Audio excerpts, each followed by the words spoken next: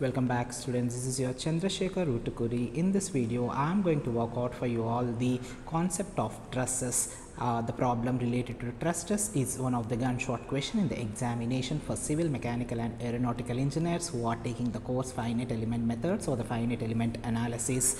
The question is all about the calculate the nodal displacements is the question, and the forces if the elemental stiffness of the truss is 10 kilonewton per millimeter. Elemental stiffness for a truss is given as 10 kilonewton per millimeter, and the truss structure is subjected to load of 1 kilonewton as shown in the figure. It is subjected to load also, dear students, of 1 kilonewton. Let's look at the figure, what exactly the given dimensions are. If you look at this, this is a truss where one of its end is fixed, and here we have x-axis along this, and this is nothing but the y-axis. If you look at this, this is one of the element of the truss, and here we have the another element of the truss which is of triangular in cross section, isn't it? If you haven't gone through the introduction about the trusses and the stiffness matrix and the stresses, please go through the videos of 1, 2, 3, 4 which I have uploaded in form of 1, 2, 3, 4 for the course finite element method trusses. If you look here, the length of the element 1 is given 1000 millimeter, and the length of the element 2 is also given, that is nothing but this is also 1000 millimeter. And the elements, if you look here, the load is acting here at the point in the diagram they stated that it is pointed at 1 kilonewton here acting downward. Getting, dear students, and the stiffness is given, that is nothing but K, that is 10 kilonewton per millimeter. When the problem is given like this, you are supposed to redraw this as it is in your paper. Later you are supposed to specify this as the element 1, and this is a node 1 and this is a node 2. Similar to that of the concepts of bar, you are supposed to work out even this finite element methods of trusses too. And this is element 2 is circled, isn't it? This is node 2 and 3, node 2 and 3, and whereas truss has the axial forces, two axial forces along the x and along the y, that is nothing but F1x and F1y, sorry, this is F1y, and it has the displacements u1 and v1. Similarly, F2x and F2y are the forces, and U2 and V2 are nothing but the displacements at node 3. U3 and V3 are the displacements, and F3x and F3y are nothing but the forces. This is all about the diagrammatical representation which you need to plot again in your booklet and try to work out this all, whereas this all won't be given forces F1 by Fn2. Only the triangular cross section, I mean the bar with certain forces will be given. Just this may be the question. You need to redraw and write down all these things. Later, the given truss is a 2-bar structure, isn't it? 1 and 2, and where the elements are 1 and 2, and with nodes 1, 2, 3. It has how many nodes? 3 nodes. So each element has how many nodes? 2 nodes. So we have 2 elements, so we have 3 nodes. U1, U2 and so on, U3, V3 are the displacements along the global axis x, y, and the node 1, 2, 3 respectively, where F1, 2, F3, y are the nodal forces along the axis x and y at the nodes 1, 2, 3 respectively. Hope you are catching my point where I am highlighting. Please do work out along with me so that you could able to do in a better manner if you pause this video and work out along with me. Also given that the K1 and K2 are the elemental stiffness for the element 1 and 2, isn't it? K1 and K2 are the elemental stiffness. So they are nothing but A1 E1 by L1, A2 E2 by L2 are given. They are nothing but 10 kilonewton per millimeter, I mean 10 into 10 power 3 Newton per mm for both the cases. Now we are supposed to work out the first and the foremost thing coming to the trusses is, it is bit similar points will be covered throughout even trusses as we have done for the bar, but here taking node 1 as the origin, the coordinates of various nodes are as follows. We are supposed to work out this node 1 as the origin.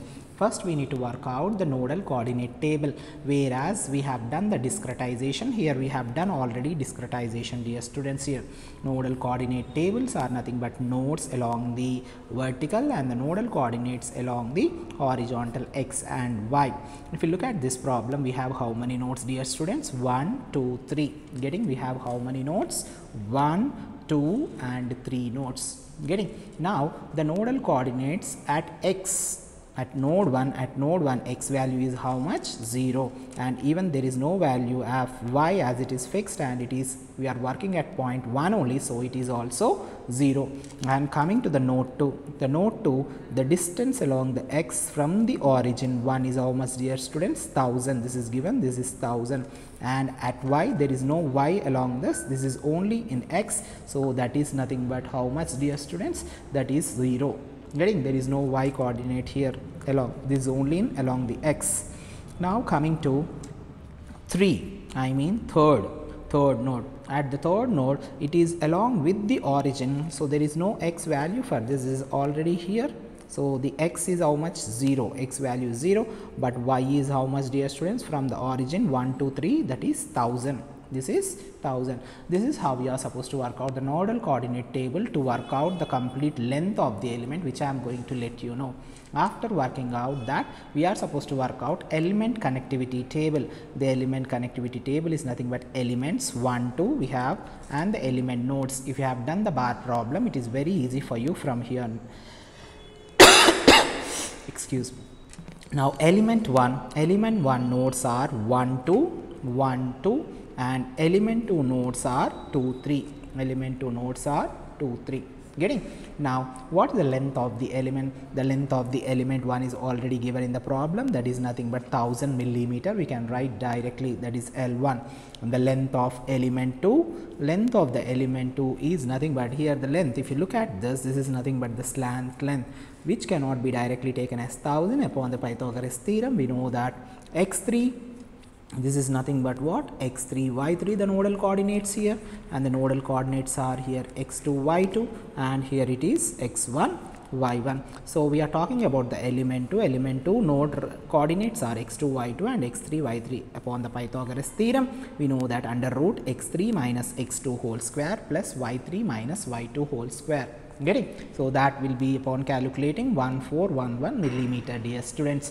That is nothing but the length of the element 2. I am going to do more problems related to this, the complex problems, which you are going to work out accordingly as per the instructions given by me in the this order, I mean nodal coordinate table, element connectivity table, later direction cosine table, where L is nothing but the cos theta and M is nothing but the sin theta, which I have let you know in the stiffness matrix, which I have already explained for you.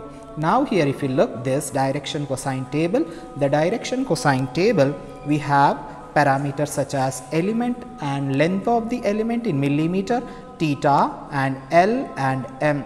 Getting? Element is nothing but what? 1 and 2 are the elements. L is nothing but what, dear students? Length of the elements, that is L1, that is 1000, and L2 is 1411 and 411. Now if you look at this, how to work out the theta? What is theta? Theta is nothing but the angle measured from the global axis, along the x, addition of x, which I have told you while working out the truss problem. Here, isn't it? Theta is nothing but angle from global plus x-axis. Angle from the global plus x-axis to be added to it. What exactly it is, I am going to let you know here for you. If you look at this, I have taken into consideration the element 1. Let the element 1 is of nodes 1 and 2.